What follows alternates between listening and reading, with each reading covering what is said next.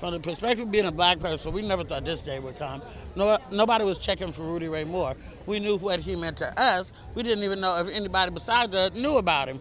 And he was an icon to us, and he was all we had at that time. We weren't making major motion pictures. He did it himself. Guerrilla filmmaking, we didn't care. We loved it. As a person myself, I knew Rudy. I worked with him like 5 times. He gave me gifts. We have photographs, and I was able to show Eddie some of the stuff that Rudy gave me, and to let him know the connection. So this is a full circle moment for me, for him to not be forgotten, for him to be portrayed by Eddie Murphy. This is a great day in Black Hollywood, honey.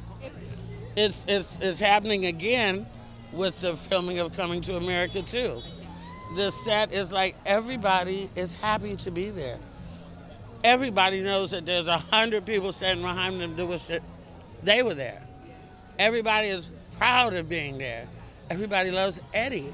And we don't have many icons left, you know? And he stood the test of time. That you can persevere, that you can survive, that if you have a dream, no, it's not an option to make it happen. Don't take no for an answer, and forge ahead. And you can make anything happen if you just believe.